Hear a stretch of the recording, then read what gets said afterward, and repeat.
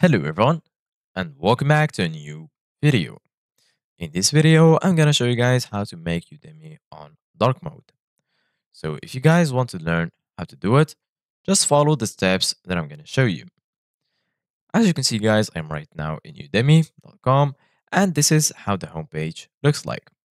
So right here in the top, you're gonna find all of the sections. There's category, the search bar, Udemy business, teach on Udemy, my learnings.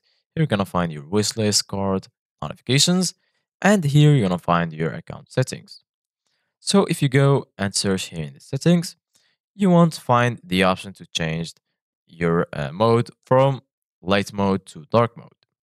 So in order to be able to do that, all you need to do guys is go ahead and open a new tab and then go to the search bar and search for web store. Once you do that, go ahead and enter Chrome web store if you're using Chrome, and if you're using on another browser, just search for the web store of that browser. So right now we're gonna go to Chrome web store, and then you're gonna be right here. Here in the top right, you're gonna find the search bar. Go ahead and search for Nightlight or Night Eye. Once you search for it, make sure you choose this one, dark mode, night eye. So right here, if you scroll down, you're gonna find all of the informations about it.